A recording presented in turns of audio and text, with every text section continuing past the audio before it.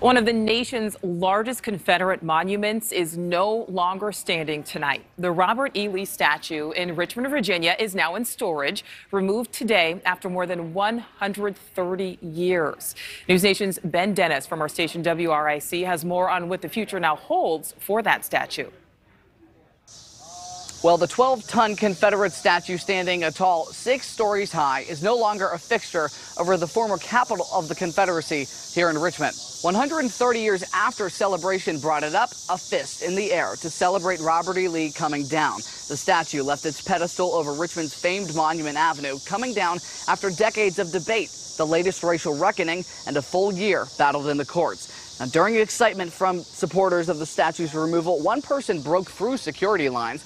The statue of the Confederate general was then cut into pieces. The bronze figure's torso was taken off of the horse and lowered to the ground. This was because of the sheer size, unable to fit itself on the flatbed of the truck to be hauled away. Now, here it's leaving Monument Avenue for one final time after all other Confederate statues that once lined the road for decades brought name to the street.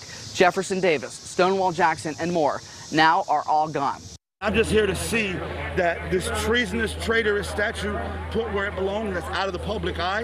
And for all these people in Richmond that are still whining and crying about the statue being brought down, I'm here to catch their tears.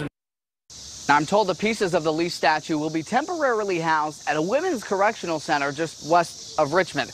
Now, some have long opposed removing these Confederate statues, but for those who have protested over the last year, today was a moment of reckoning and one that a symbol of oppression is now gone. Back to you.